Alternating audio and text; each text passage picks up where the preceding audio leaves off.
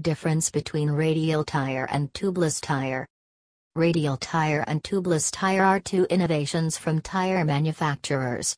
We all know how important tires are for running automobiles smoothly on roads. Traditionally, tires were made with a provision of an inner tube that was filled with air to provide a soft cushioning that made vehicles running smoothly. This tube was placed inside the tire and then air was filled through a nozzle having a valve that kept the air pressure ideal to bear the weight of the vehicle. However, in case of a nail or any other sharp object piercing through tire and tube caused loss of air and punctured the tube. This tube then had to be repaired or replaced.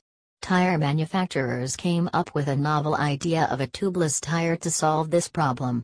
Radial tires are an innovation that places steel linings in a tire to make it better than ordinary butyl rubber tires.